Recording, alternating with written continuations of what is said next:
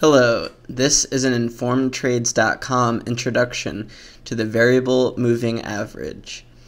The VMA was developed in 1995 by Tushar Chande as an update to his earlier variable index dynamic average indicator, or the VIDYA.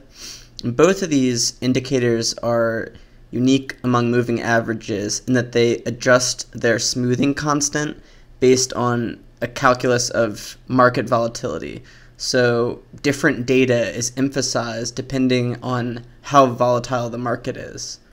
Whereas VIDYA uses standard deviation to determine volatility, the VMA uses values derived from Chande's own momentum oscillator.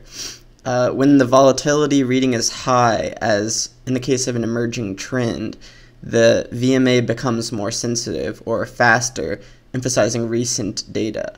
By contrast, when volatility is lower, as in a trending market, data is weighted more evenly to allow easier recognition of an emerging long-term trend. As a result of this, the VMA can adapt better to both the trading range and to the possibility of trend reversals versus other moving averages with more fixed formulas. The variable moving average is a lot simpler to calculate on paper than its cousin, the variable index dynamic average.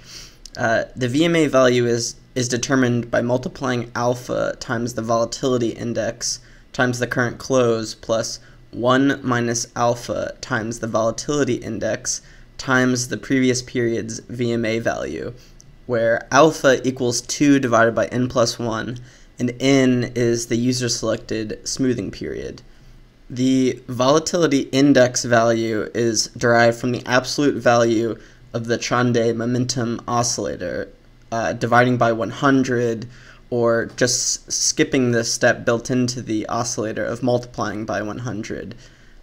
So VI equals the absolute value of SU minus SD divided by SU plus SD, where SU is the sum of the difference between the current close and previous closes on days within the selected period with a positive or upwards price movement, whereas SD is the sum of the difference between the current close and previous closes on days with a negative or downwards price movement within the selected period. And the typical period is 9 days.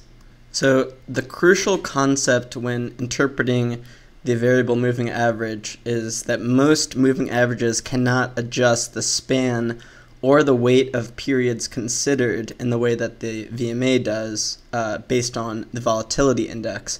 So the VMA is a very useful counterpoint to averages with fixed periods. The basic idea behind this sort of use is that in times of market congestion, as in the trading range, the VMA will slow down to avoid whipsaws, whereas in times of trend, it will speed up so as to be more sensitive to potential changes in trend direction. As a result, the VMA works within a developing trend to counterweight slower or longer range averages, and it works well in a ranging trend to counterweight faster or shorter range averages. It's important to set and experiment with your N value, since a higher N will result in an exponentially slower VMA. The VMA is probably most effective in times of fluctuating volatility, since other averages will not be able to adapt. The indicator works well in the context of a traditional 3-period crossover trading scheme with 3 moving averages moving with respect to different periods or even different N values. In this context, a buy signal occurs when a shorter period average or lower N value average crosses a longer period or higher N value average from below, whereas sell signals come when a shorter period or higher N value average crosses a longer period average from above. As far as the relationship between price action and these averages, long positions are signaled when price is above the averages, implying support, and short positions are signaled when price is below the averages, implying resistance.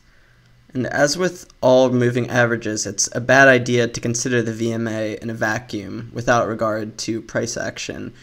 Although it has a variable range, it's still a lagging indicator, just like any other moving average. So here is an example from Forex that shows the VMA in purple versus simple moving averages in blue and dark green, and an exponential moving average in light green. It's clear that the VMA hews a lot closer to price action. As a trend occurs and builds momentum, the VMA gets faster and faster in anticipation of a redirection or a possible one. As we can see here in the speedy turnaround during the trend reversal in early June.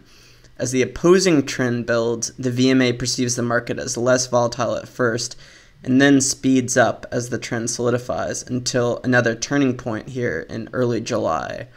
We can see that because of its close adherence to price action, the VMA is typically the first crossover among the moving averages, crossing the exponential moving average from above in late May to signal a downtrend or sell, and crossing all three averages in June to signal the reversal of that same downtrend.